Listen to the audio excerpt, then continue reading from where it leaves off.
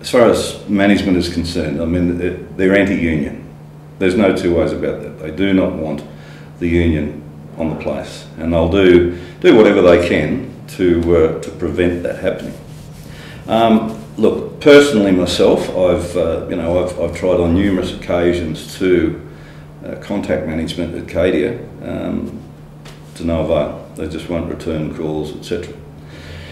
Quite a number of people, we have a number of members out there, and that is growing all the time.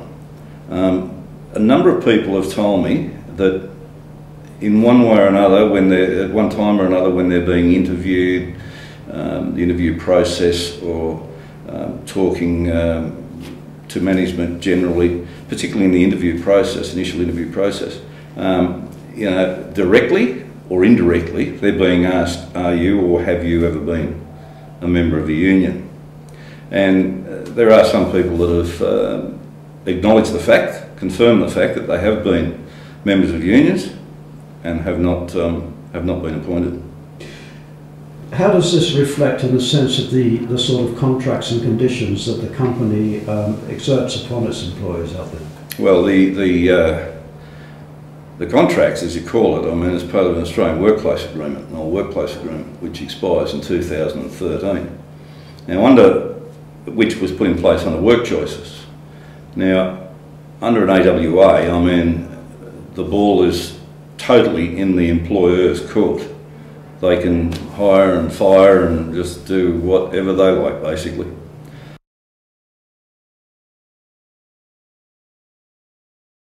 Yeah, that's true. I mean, we can use Telfer in Western Australia as an example. It's probably around 20, if not more %, less than they're actually earning over there. Now, some people say, oh, but look, you can go home at the end of your shift here and you can do this and you can do that, and you've got this nice, city of Orange, beautiful city of Orange right at your doorstep, and you do all these things. That's totally irrelevant. It's totally irrelevant. For the same work, people should be being paid the same amount of money. And look, there's other aspects to that too. You've got fly in, fly out. I mean, they've got this great big plane that comes from Brisbane, I believe, and it stops here in Orange and then goes to Melbourne and off to Telfer. Now, I'm led to believe that when people are actually in transit, say from Orange to Telfer, they're not being paid for that. When it's all, now representatives of Newcrest would probably say that that is factored in to their wages, their salary. Yeah, okay, that's something we could debate.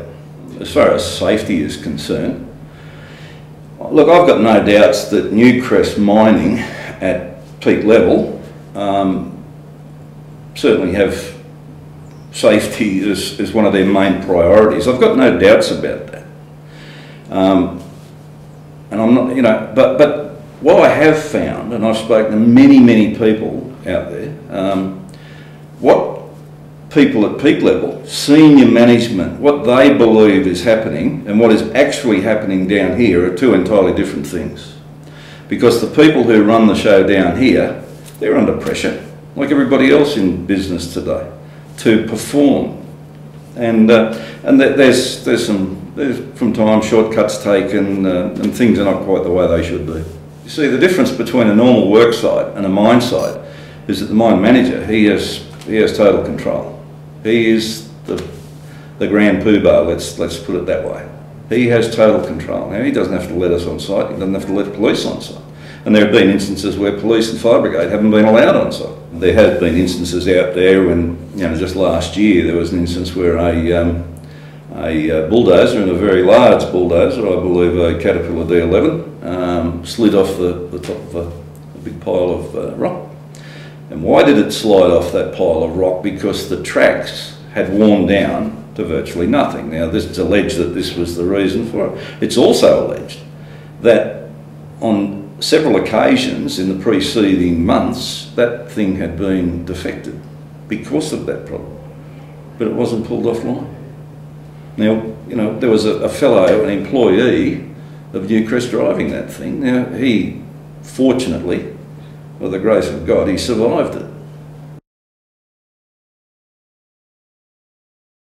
Well, yeah, I think, and I think you've only got to look at some of the comments that Tony McPaul has made recently, within the last week or 10 days, I think. There may come a time when it may open, depending on a few things. If I was a cynical person, I would suggest that maybe they're closing it for legitimate reasons, that they need to do certain works to shore up the place, to make sure it's safe, make sure they've got access to it, and whatever else they may do.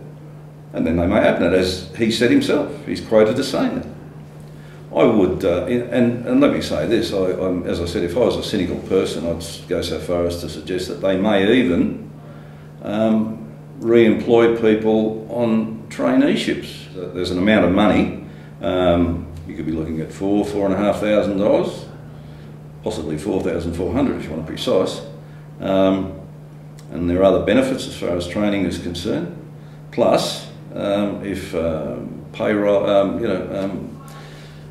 reductions in payroll tax. I'm not saying they're a bad citizen, but the perception that everybody that works out there is, happy as Larry because they're earning all this money, that's not correct. That perception is wrong. There are lots and lots of people out there who are extremely stressed.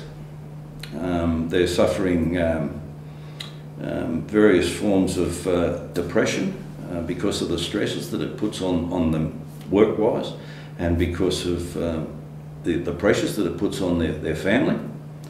In that regard, I think there's a lot of work could be done to improve the lot of the guy at the gold face, let me put it that way, and woman, the person at the gold face. I think there's plenty that could be done there. There are so many people out there whose quality of life is not good, not only in the community but at CADIA. Their quality of life is not great because of the pressures that are on them.